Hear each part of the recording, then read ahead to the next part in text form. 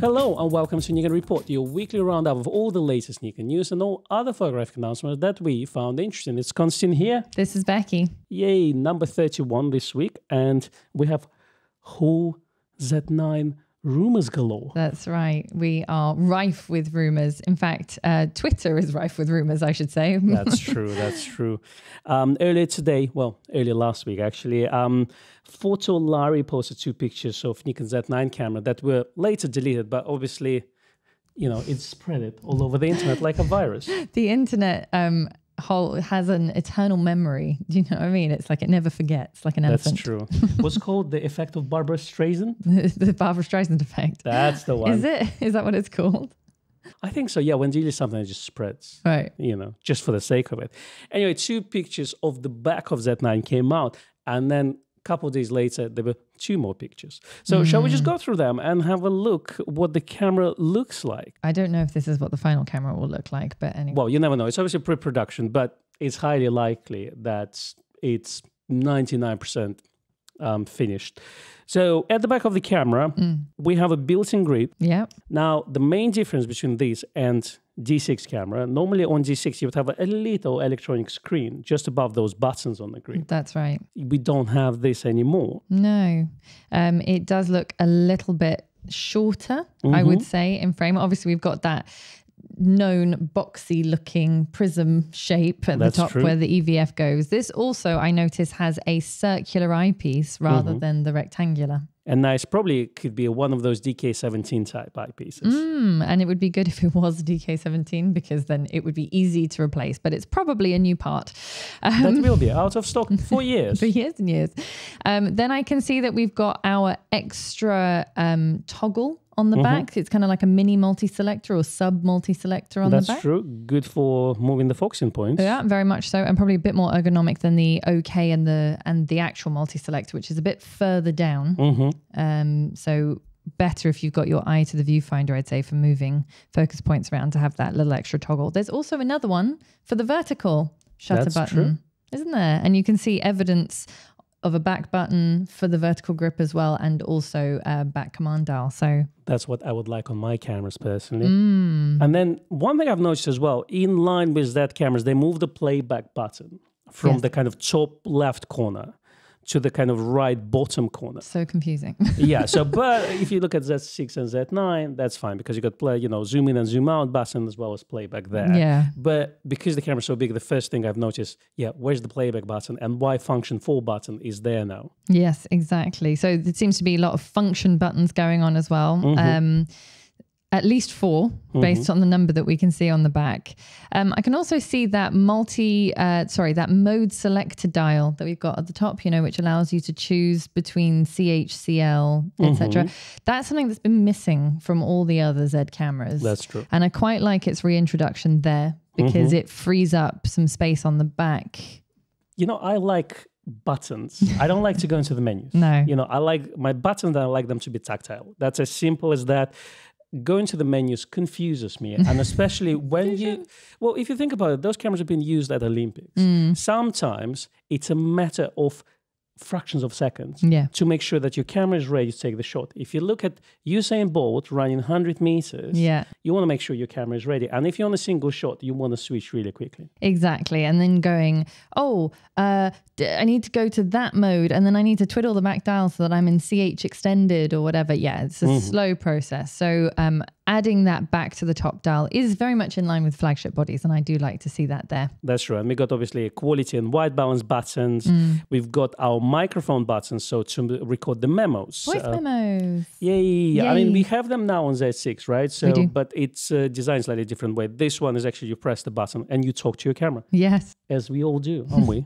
Absolutely. Some people say, I'm not a cat person, I'm a camera person.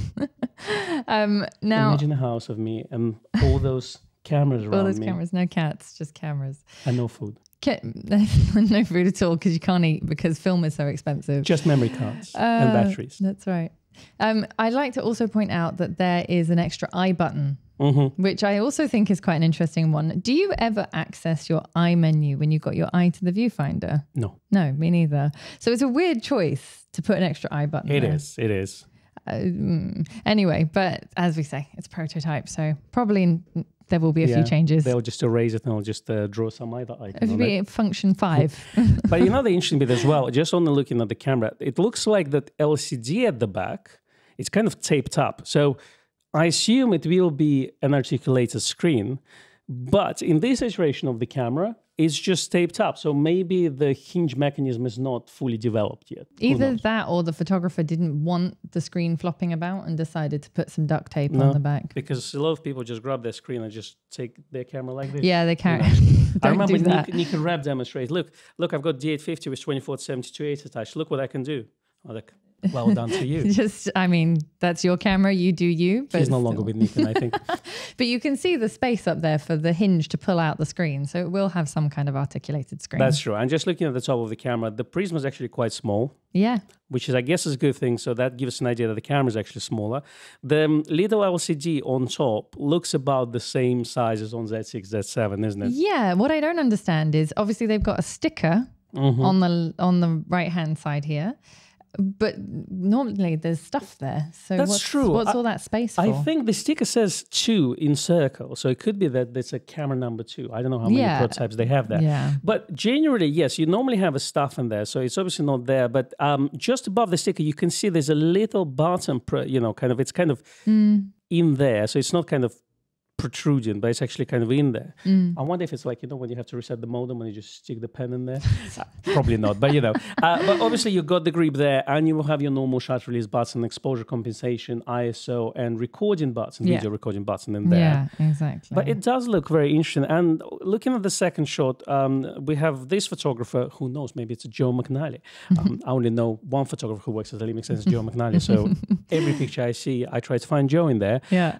But this like chap... Where's Wally? But where's Wally? Joe. Exactly. Where's or Joe? Waldo, as they say in America. Exactly. What's Joe is up to? What's Joe up to? But follow his Instagram, actually. Some good photography in there from Olympics. Amazing photographer in general, but yes. And also this photographer, whoever it may be, whether it's Joe or someone else, has what I presume is a D6. It looks like, D6 with a WT6. I think that might be a D5 with a WT4. That's right, because D6 is WT7, isn't it? Yeah, and also...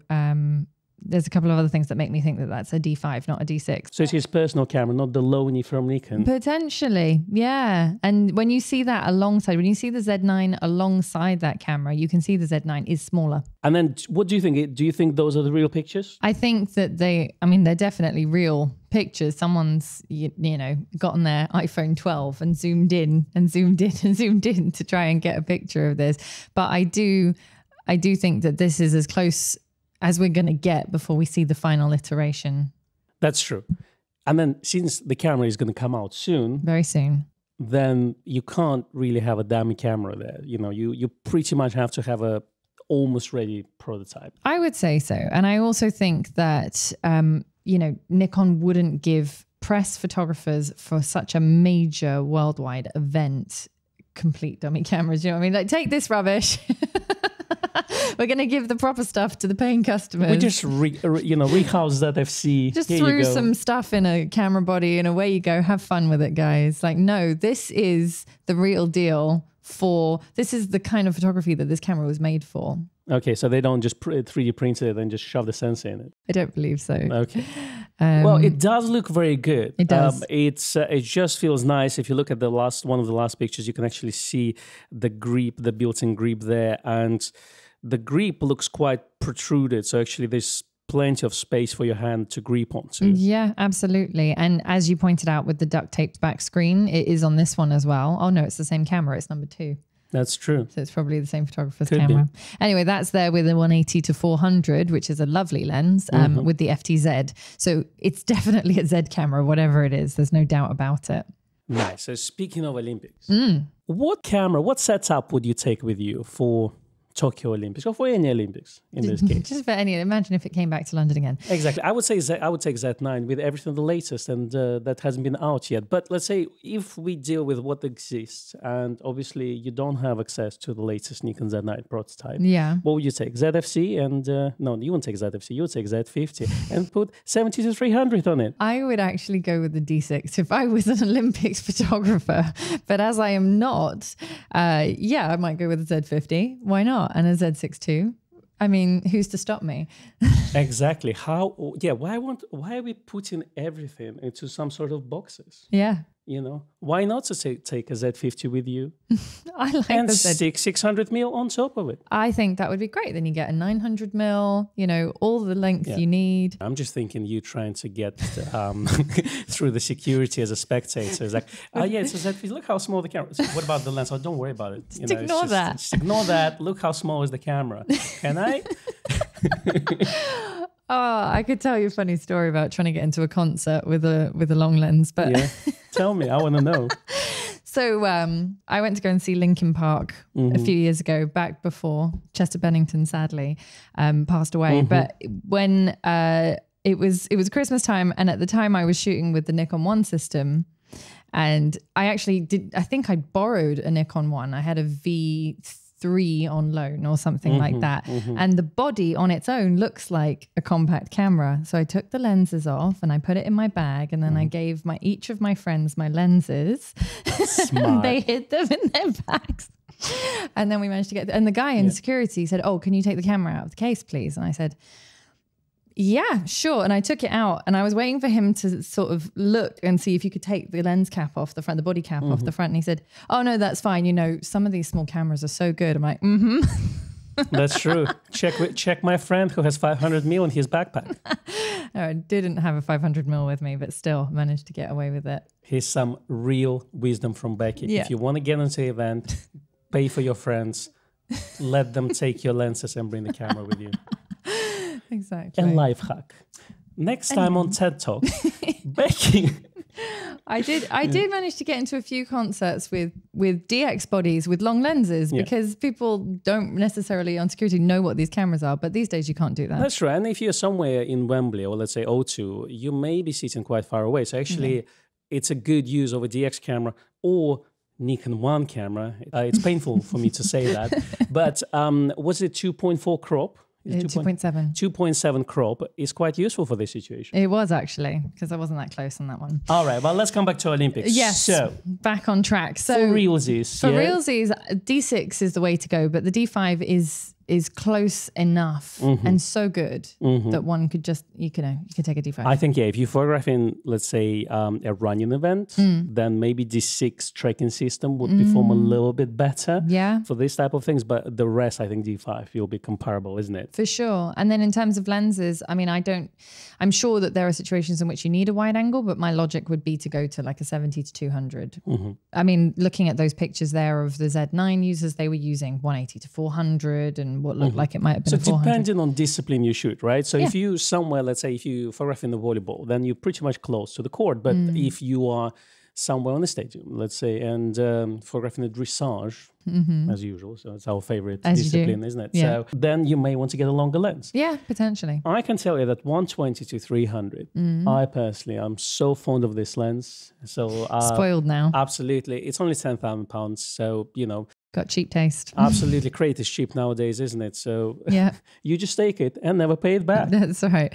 No, this is not financial advice. Definitely not. Now, Tom Hogan actually had a list of what he thought one would take. He agreed with the D5 and D6 bodies and the 70-200, a 400mm 2.8, and a 105 1.4 and a 300 f4. Nice. I think, event photography and me saying yes, 105 1.4e. You have a second body just in case. Just for that. And then when Usain Bolt comes in and want to try your camera, you've got a second one. Remember that thing when he got some Nikon camera and took a picture of actual photographer. That's right. But then you have a second one with 105 and boom, 1.4, shallow depth of field. No one else in the background. Beautiful. Yeah, that's the money shot right there. That's the money shot right there. And then in terms of Z system, he went for Z6II.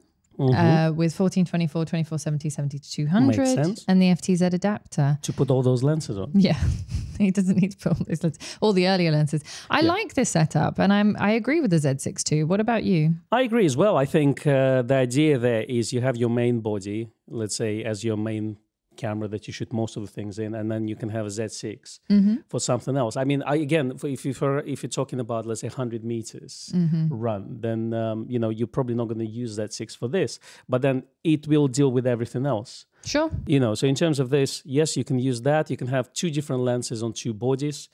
And in terms of, I think they're capable enough, not maybe for the fastest of the disciplines, but for most of the things, they should be good enough. And the tracking is pretty good. Yeah, exactly. So we've discussed a Z9, which will be coming soon. And we think it will come earlier than November, but who knows? Let's talk about the future and what we think Nikon is going to release, as well as read Tom's comments, because he got some idea what's coming and he shared it with the public. Lucky him. Absolutely. So we're going to go through his notes. Okay. And agree or disagree with it. As the case may be. So apparently Nikon have gotten very active again in sensor development. This is quite interesting. Yeah, first time since D2H. So D2H was the last camera that had Nikon sensor in it. Yes. So all those years ago. Exactly. And they didn't close the sensor division. No, it was just hiding in the shadows. I see, like a ninja. Absolutely. A shadow cabinet of Nikon. Yeah. And apparently Tom still believes that the Z9 sensor still going to be a Nikon sensor or part of the Nikon sensor division's product, but it will be produced by Tower Semiconductor. So not Sony. Not Sony. Which is, I personally think, is a good thing. Yeah, I agree. I personally think that Sony has quite a monopoly on the sensor production. Yeah. And while obviously they're separate divisions from Sony camera manufacturers, it's always good to have different options available to you. So having Tower Semiconductor producing the sensors that are designed by Nikon, I think is going to be quite good. And that may separate the new Z9 from A1 camera that Sony has. Yes, very good point. We also saw the first stacked sensor being developed for industrial use. That's true. There's 1 inch, which is really good in low light.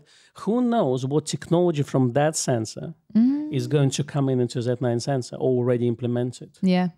It's quite interesting. It is. And then Tom expects that the Z9 is actually will be a 45 megapixel camera. Now, when he says 45 megapixel camera, it doesn't mean this is the same Sony sensor that is on Z7. No.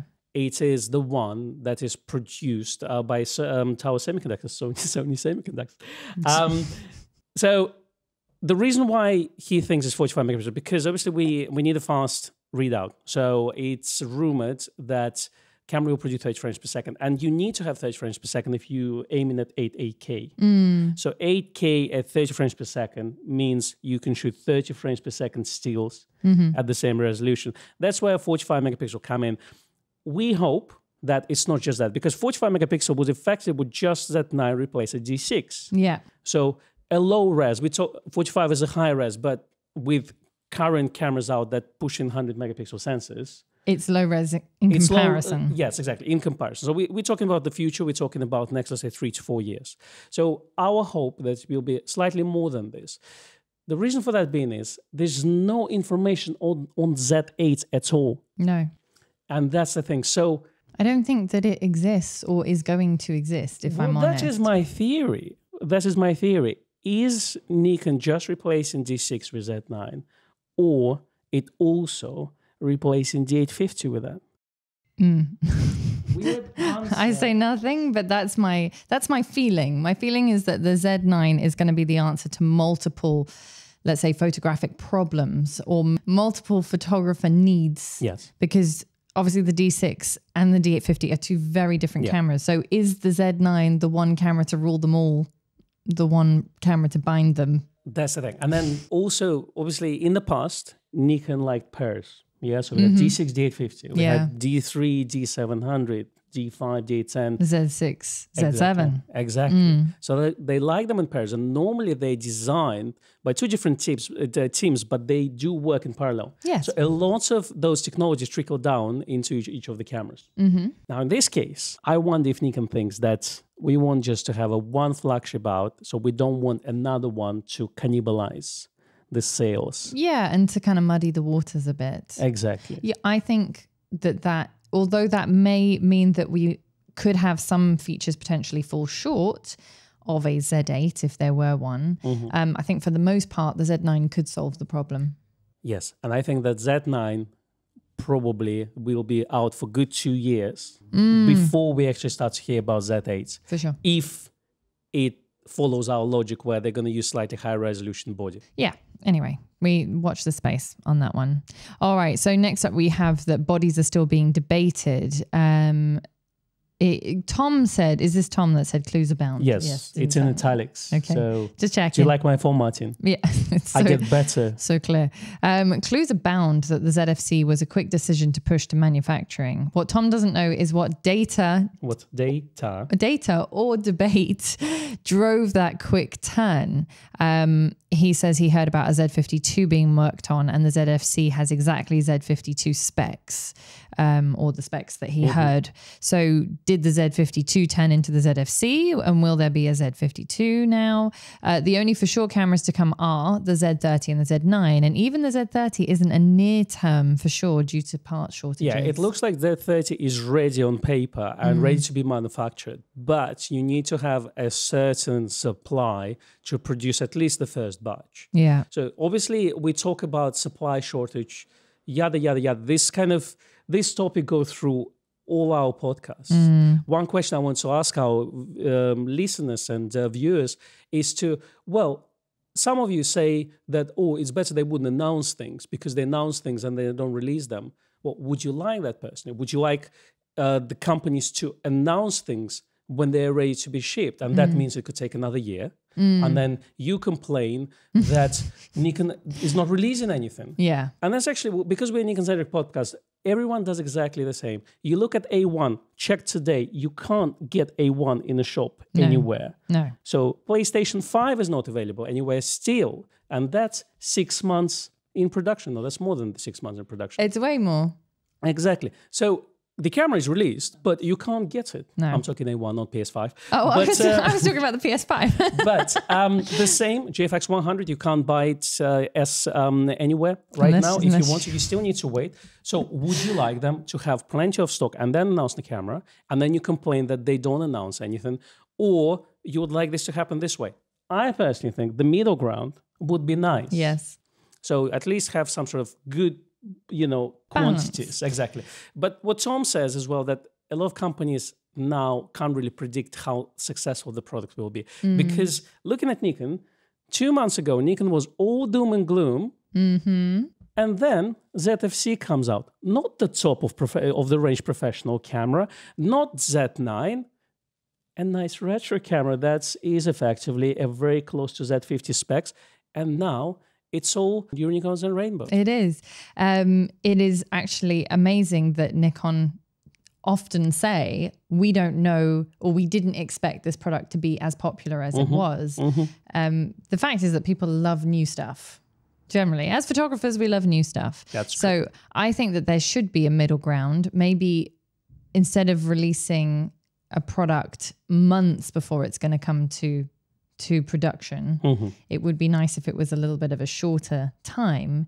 But saying that, Nikon have generally tried to do that. Their main issue has been that the initial batches are small quantities. They're sold out pretty much straight away. Yeah, as is the case with the ZFC, with the macros, with pretty much everything that we've had, Z6II, Z7IIs, even those are not readily available at the moment. That's true. And in the last 5 years, you're right, they were announcing the product about maybe 4 to 6 weeks before the release date. Yeah, at the most. Before they used to do 3 months, 4 months in advance.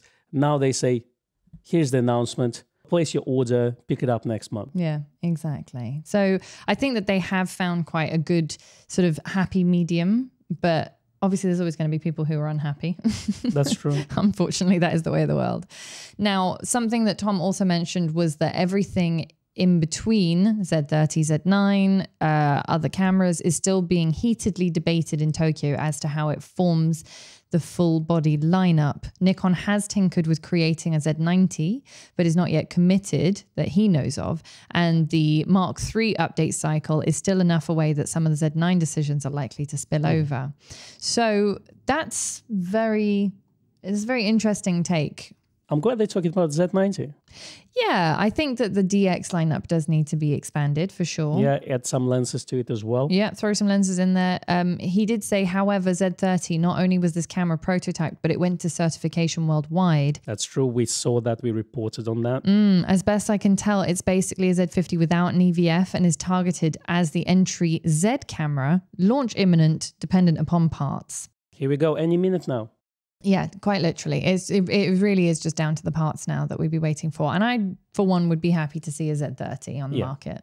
Absolutely. And then, yeah, we had no Z8 mentioned at all. Not a sausage. Exactly. Not a sausage roll even. So, ZF. ZF. Okay, so this is a rumored full frame retro style camera. So the thought is that the ZFC does well. Nikon see a demand for the retro style camera, and then they make a, let's say, 24 megapixel retro style. I mean, I'd like it to be more, but yeah, they'll take a Z6 Mark II, strip it down, put a retro stuff on top of it. Yeah, all those beautiful metal casing. I love it. Now, Tom Hogan doesn't actually like the retro design. He doesn't think that it is successful and thinks that it will just eventually vanish. That's fine. Everyone can have their own opinion, and you know, on this one, I personally don't agree, because I think Me neither. you can have a fun camera. Yeah. It doesn't need to be, let's say, a current design and its functionality, etc. Yes, you can have just a nice little camera that you have fun with and you enjoy using. Exactly. I think it's more down to the pleasurable user experience than the specs in this case. Like the DF, for example, actually the DF as a performer was a fantastic camera, but the autofocus was not very good. And obviously it didn't have video. It wasn't that kind of a camera. It was designed for a pleasurable shooting experience and to kind of take your time with, and to be very tactile. And that's one thing that the ZFC has, something that Fuji did with all of their XT series cameras. Let me tell you my story. Yes. Back in the day when Fuji X Pro 1 came out, I loved the design so much that while I was in Japan at the time, I bought it there before it was even released in UK. I remember that, yeah. The autofocus on that camera was god awful. It was just awful. You literally would have every third shot out of focus. The usability and the functionality, the menu system was awful. And they improved the camera quite a bit throughout the release. And obviously nowadays with X Pro 3 and XT4 out, and they have fantastic autofocus system, and it's quite improved. But what I can tell you, the user experience was awful. But I love this camera to bits.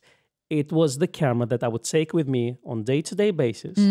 And I took, quite good shots, like I won't say my best shots at the time, but at the time, they were fantastic shots that I wouldn't be able to take with one of the big, let's say, Nikon cameras, Interesting. So those cameras, they have place, in my opinion. Yeah. They're not necessarily, as you say, like, I don't want to put things again into boxes. And, but yes, I wouldn't use ZFC for commercial work. That's me. You could be different, But I would enjoy to take this camera with me on just a stroll around London. And, 28mm is fantastic. 42 focal distance, beautiful. I actually enjoy this focal distance now more than 35, more than 50. Yeah. I don't know why, but it just hits the right spot of being not too wide and not too tight compared to 50. Absolutely. So if you enjoy using the camera, it doesn't matter if it's, let's say, not the top performer. Whatever you use, it doesn't matter, because at the end of the day, you will be judged by the pictures that you take and not the equipment that you own. Exactly. There is also the mention that the ZF would need a full AIS indexing ability on a Mark II FTZ, and that would allow people to kind of dig out the old manual focus lenses out of the closet. I use the FTZ with my manual focus lenses quite happily. I've also got the Megadap adapter. That's true. Which is very slow. Autofocus is pointless on that thing. But anyway. Yeah, I think the only problem with the pre-eye glass on the FTZ is that you need to open it up to focus, and then you need to close it down manually to shoot, so it's not automatically stopping them down. But I personally think that, yes, if Nikon does release Zf, we will be a little bit more demanding and critical with that camera.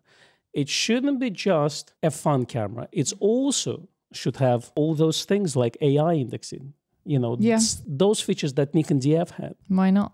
So we will ask definitely tougher questions on this one. Yeah, for sure. But looking at the size of Z6 and Z7, the camera should be fairly small, isn't it? Physically small, yes.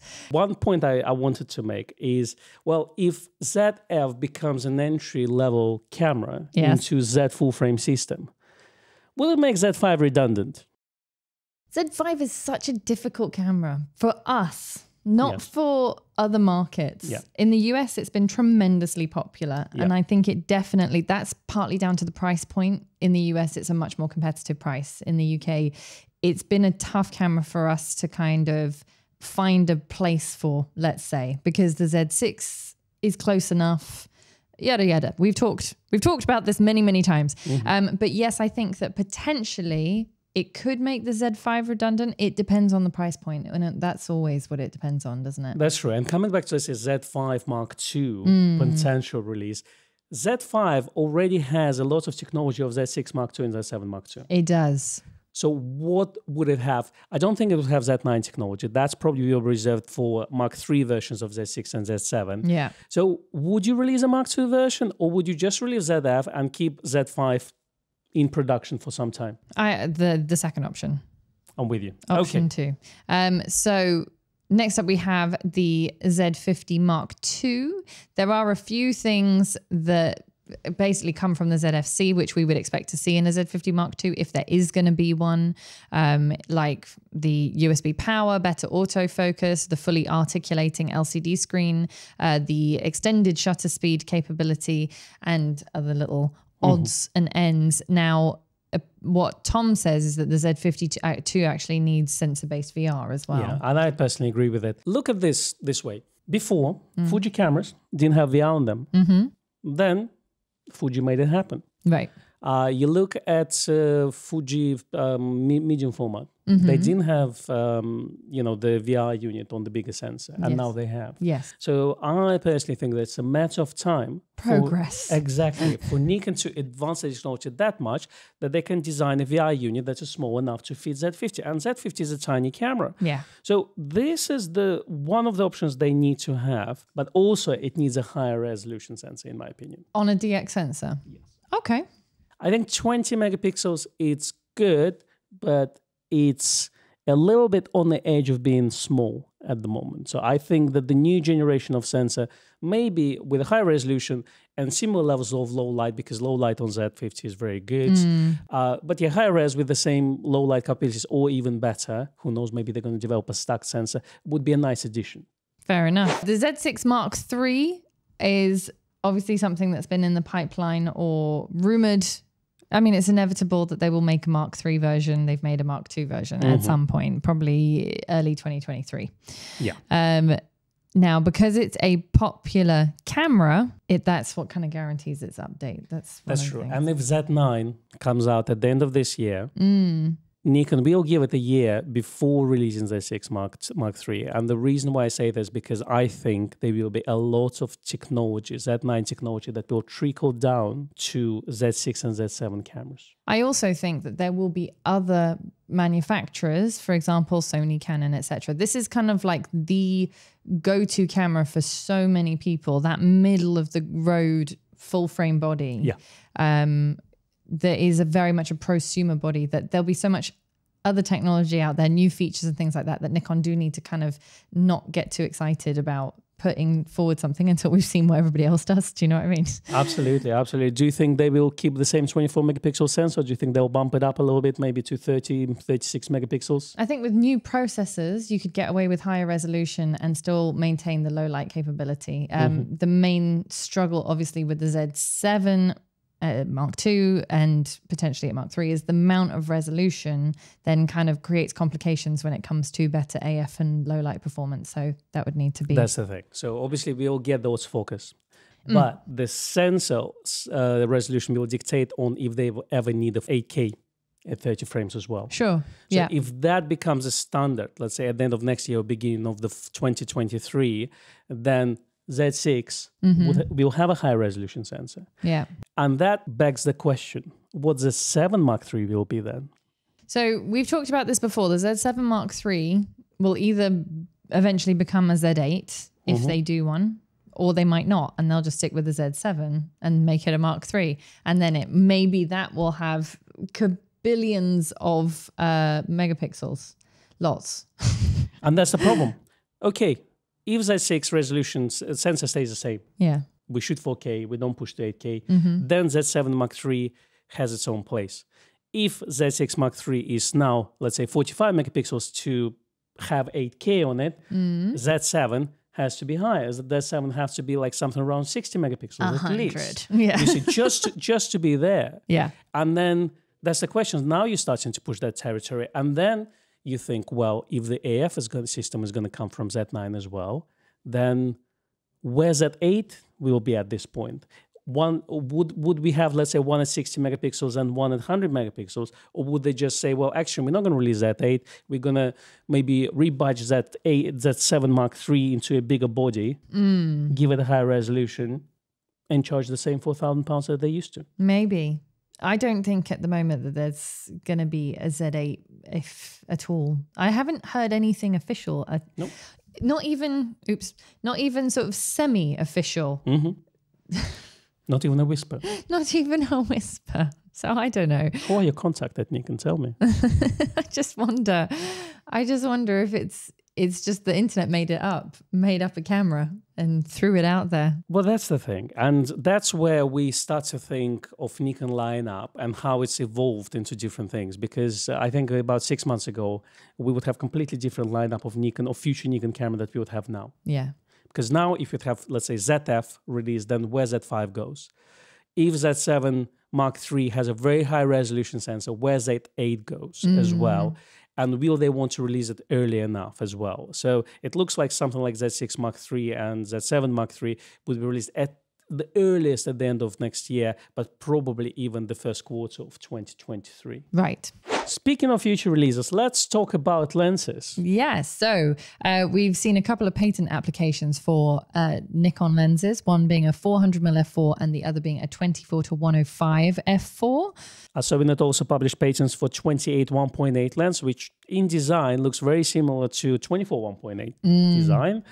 And then they also had a 24-200 lens, but the design of the lens, according to the picture that they provide, is completely different from the current Z24-200. Suspicious. Is there another one in the pipeline, or they just had different designs that and then they decided which one to choose at the end? I don't know. It's a slightly bizarre one because we've got that. Then we've also got an F-mount E-type large diameter 70-200, which makes no sense to me. That's true. I think Nikon just had an info dump. They patented everything that they have. Yeah. Everything written on a piece of napkin. You know, they're like, let's just send those. Exactly. Let's apply for those. And by doing this, they confused all the rumors websites. But the one important thing is, it looks like that Nikon is designing the lenses for Z system completely from scratch. Not just reusing the old F designs and adapting it to a Z mount, which a lot of third-party companies like 7 Artisans and TT Artisans, all the artisans in the world do. But they actually design a completely new lens from ground up, which means they should provide much better image quality as well. Yes, here's hoping. We will obviously keep you updated when we have more news on those. And with the patents, you never know. Some of them will eventually come into fruition, but it could take years as well. Yeah, others could just end up in the rubbish bin. Next one up. ZFC and its release schedule confusion. Yes, there was massive confusion there. Originally, Nikon in Japan released a notice of apology, I believe, saying that the ZFC will be delayed in the 28mm special edition kit variant. Google Translate said postponed. Yeah. Which effectively means that they're not releasing that particular kit, the 28 special edition kit with ZFC camera, on 28th of July. Yes. However, we did receive a very small batch of these. Those of you who ordered from us that were in the first couple, I would say less than a handful, will have received yours. Obviously, we had a lot more people that wanted them from the first batch, and we wished that we'd received enough to fulfill every order. But I would be interested to know, for those of our listeners and viewers in other regions, if you did pre-order a ZFC 28mm kit, did yours arrive? Because there's still a little bit of confusion as to whether or not those actually went out the door. Absolutely. So they were released. They actually made it to UK. Yeah. Didn't get stuck in the canal. No. The canal. Didn't get stuck on a camel. In a canal. Yeah. I can imagine Nikon Rep carrying all those 5 ZFC boxes on a camel through the desert. That's right. I don't know why they'd have to go through a desert, but anyway. You could just fly these days, but you know, we're a little bit old-fashioned, aren't we? Yeah. But they're coming. They are available. It just comes down to, I guess, that the future shipments will be quite slow. I believe so. Now, if you are still interested in getting a hold of a ZFC, we will be running a back order list for quite some time, I imagine, until stock becomes more freely available. So if you are interested, just let us know, or put in your prepaid order. We still have some to fulfill. And obviously we will just send yours out as soon as we can. Right, next up, Lee Filters is expected to announce a new filter system adapter for the Z1424 f2.8S lens on today. So when you see it a couple of days later, they definitely announced this. So it's a new filter holder for 1424 lenses. So Yay. Lee Filter joins the bunch of other manufacturers that produce a filter holder for 1424 lens. Excellent. Speaking of 1424 2.8S lens, we have a review from our review section. This is by Daniel J. Stein, and he said the new 1424 2.8 for astrophotography. Is this the ultimate Nightscape lens? Is it, Becky? I don't know. Actually, I haven't read his review. He likes it. He says it's an improvement over the f-mount version, and he likes the versatility of zoom over, let's say, prime lens like 20mm. While he rates 20mm 1.8 quite highly, he thinks that for his work, he prefers a zoom. Our recommendation is, if you are considering this lens, do have a look at that. You also can have a look at 14-30 f4 and 20mm f1.8 for us prime users is right there as well. Yeah, absolutely. And for your weekend read and watch section, we have an article which actually was posted on Nikon Rumors, was it? It was, and then we found a further info on Chap's website who actually wrote that. Nico van Dyke, yeah. So this is on the Nikkor F camera with M42 mount. The article, which is from nicovandyke.net, and this is actually a great resource for all old school Nikon info. He actually writes about loads of different models, so well worth having a read if you like that sort of thing. It's the tab in my browser that I have open all the time. It's really interesting, actually. So the Nikkor X, we've actually got a Nikkor X downstairs, I believe, in the cabinet. We have several. Not for sale, but they are down there. It says, in March 1960, the Nikkor X35 camera was introduced. It was made by Mamiya. Apparently. I know this brand. Yeah. Very well. Yes, you do. Now, the one that we're referring to, rather rare version with an M42 thread mount. A little bit further down in that same article, he shows a picture of a rather rare version of the Nikkor Zf with an M42 thread mount. There it is. Fantastic. So you can effectively put M42 lenses on it. You can, I suppose, and then shoot 35mm film. Would you call yourself a Nikon user or Nikkor X user? Nikkor X Mamiya / I don't know. Fantastic. Very confusing. Great. The next one up is a little bit more modern. It's a video for people who can't read, like me. It's called Macro Photography with Nikon Z MC105 BTS Best Light Tripod with Handheld Photography by Morten Hilmel YT channel. I still call it YT. That's great. Why not? We have a podcast recommendation for you this week. It's called Photographic Memory with Jonathan Daniel Price. He talks to photographers about their work in general. There's a wide range of topics covered, including a photographer who shot Boy George in Ibiza in the 1980s, all the way to very different North Korean defectors. And he talks about what goes into their projects, past gear, their interests. So well worth listening. Exactly. I think sometimes we just get too fixated on the gears and specifications and numbers. I think less about the pictures we've taken. So this is a really nice one. Go pour yourself a nice cup of tea and enjoy the listen. Have a listen, exactly. You can also have a look on the Olympic side of things again at the best photographs from the Tokyo Olympics. If you follow The Guardian, they publish photos. They publish the best shots of the day. Absolutely. As us British, we always recommend The Guardian. Sorry. And then LA Times does the same, as well as CNN. So you can have a look at the links. We'll pop those in the description box and in the podcast notes for you. Yeah, they generally publish the articles every day with the best photographs. And then at the end, they normally do a combination of the best from the all Olympics combined. Love that. Then we have an article for you, Best Big Lens for a Wildlife Safari by Piper Mackay Photography. Is Mackay or Mackay? It depends, actually. It's very individual, but it could be Mackay. Okay. Well, one thing he says is, whatever lens you choose, get the longer focal distance. When in doubt, go longer. Exactly. You get 800 mil, buy 1,000. You got 1,000, got 2,000. Nice. Now, you can also watch two-time Pulitzer Prize winner and Nikon Z7 user Estras M. Suarez discussing what makes a great photo at Photo Shelter.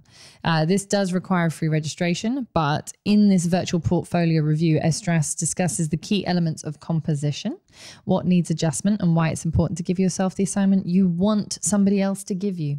Again, less gear, more photography. The DP review completed publishing their articles on Absolute Beginner's Guide to Film Photography. All 10 parts are now available. So if you never touched film in your life, then go read that or rekindle yourself. Yeah, I think that every photographer should try and shoot film at some point or another. I know we do get people who go, why are you shooting film? Digital is so much easier, cheaper, better, blah, blah, blah. But I think everyone should challenge themselves at least once to shoot a good roll of film. Absolutely. I think we all should be okay what other people enjoy. Exactly. I shot just film on my holiday. I shot the sheriff. But it did not shoot the deputy. It was ISO 400. Thanks for joining us this week. We leave you with this wonderful shot of Tom Daley doing his knitting. You cannot get much more British than that. We love Tom Daley. Absolutely. One thing we forgot in our equipment list, a nice yarn and the... knitting needles? Knitting needles. Yeah, absolutely.